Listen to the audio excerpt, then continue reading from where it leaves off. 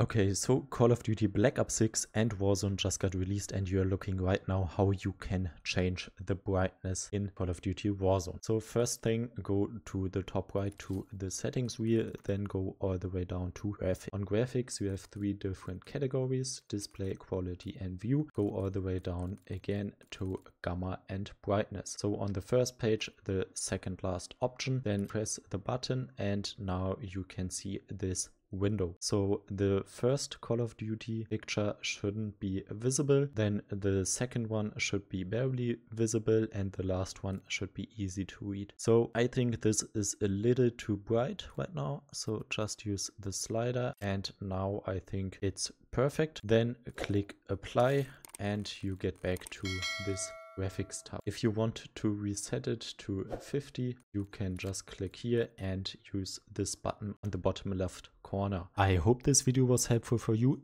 If you have problems to hear steps in Warzone, click on this video right now and it will get fixed in a few seconds.